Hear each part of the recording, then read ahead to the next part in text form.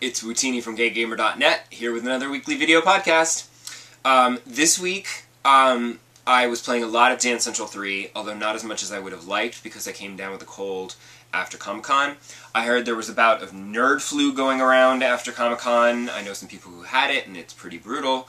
I didn't have that, but I also felt like I was coming down with something before New York Comic-Con, so the activity of Comic-Con, I think, didn't let me think about being sick and just made me super tired, so that, like, once it was all said and done and my body was like, ugh, then it caught up to me, and I was, like, sick for most of last week.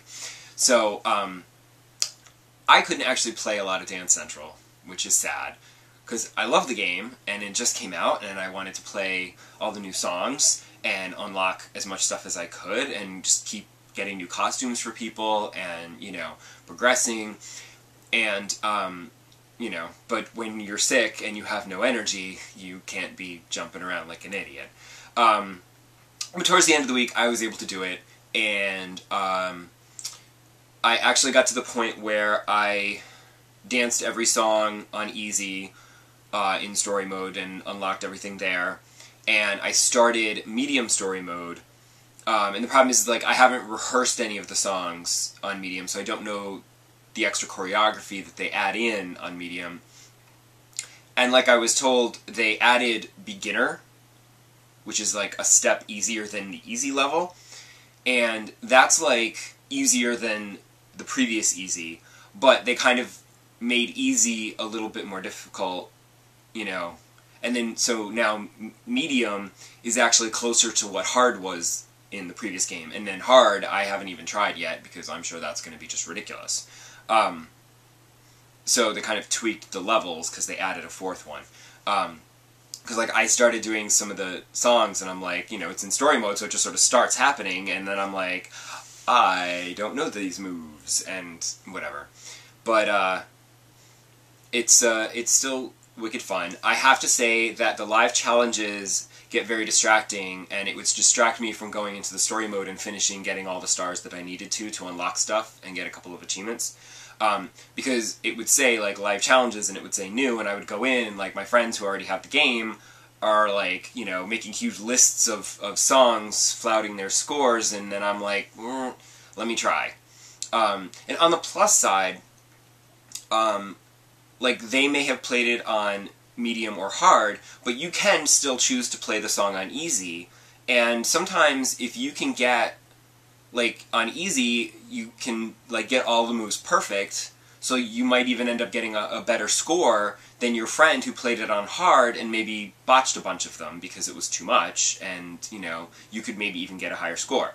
But it's really hard when your friend has played it on easy, and then you play it on easy, and you can't quite get their score because they got perfect on everything, and they're getting flawless, and on a handful of moves you get nice, or there's, like, the one move where the Kinect just sort of, like, goes, rah, and you can't even, and you fail for no reason, and it breaks your combo streak, and it ruins your score. But it's fun to be able to compete on the leaderboards against my friends like this. I mean, I used to just look at the leaderboards and then be like, no, he has a higher score than me, I must practice this song until I beat him on the leaderboards. But now it's like, it's a little more active, because it's like, you know, it's an active leaderboard where, like, you see the score and you say, I'm going to try to beat that person's score, and then, like, as you're dancing, the score is, like, up in the corner next to your score, and it explodes when you break it, or when you don't. And there's a voice that comes on that, like, cheers you along and says, you're almost there, keep going! And then when you fail, it tries to reassure you that at least you looked better dancing than your opponent did, so whatever.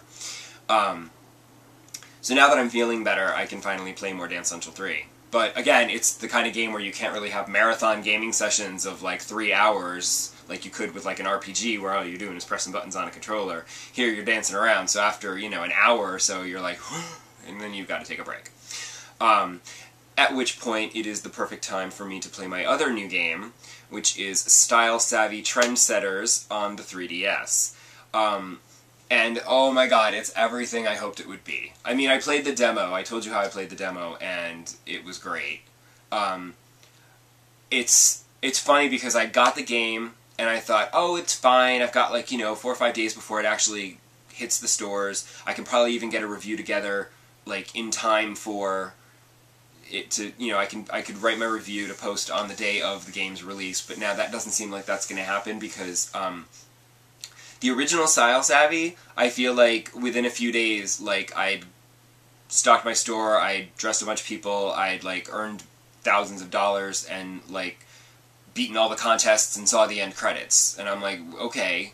And I mean, it's not like you don't start, it's like you don't stop playing because it's still fun, and then they would like give you downloadable clothes that were like special and stuff, and you're constantly like playing and going to buy the clothes and then stocking your store and then like styling people, and it was still addictive fun, even though, the contests had already been won. But in this game, in Trendsetters, they've slowed down the unlocking process quite a bit. So, I mean, I was playing for a really long time before I even unlocked the hair salon or the makeup store, so that I was stuck with the boring hair that, I mean, they give you like, half a dozen hairstyles you could choose from, and I picked whatever one I liked, but like, it's still kind of dull.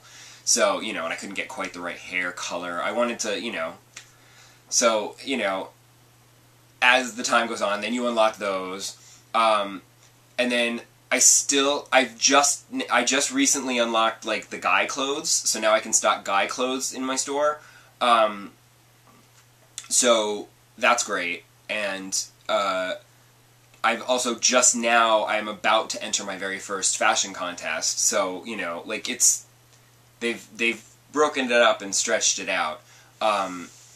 But it's still so much fun, and the graphics look great. The 3DS graphics upgrade is terrific. Now, like, everyone looks smooth, and the clothes are really detailed, and when you give them an outfit that they really, really love, instead of just, like, the hearts exploding around, like, different people there's, like, almost a half a dozen different little, like, spinny moves with like the graphics of like hearts, or it's like animals, or it's, music notes, or, there's a bunch of different ones, and they all look really cool and very dynamic in 3D, popping out at you and stuff.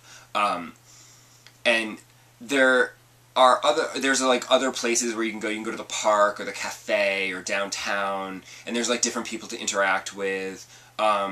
There's been no inkling of a romance yet, sadly, though there have been some cute boys. There was a cute guy that runs a flower stall in the park, and he's given me some flowers, which he said I could use to decorate my house, except when I go into my house decorating to decorate my apartment, I can't actually choose flowers, so I don't know what that was all about. No inkling of a romance yet. And I will say, while you're dressing guys, some people wondered, and as did I, whether or not you'd be able to play as a guy this time around.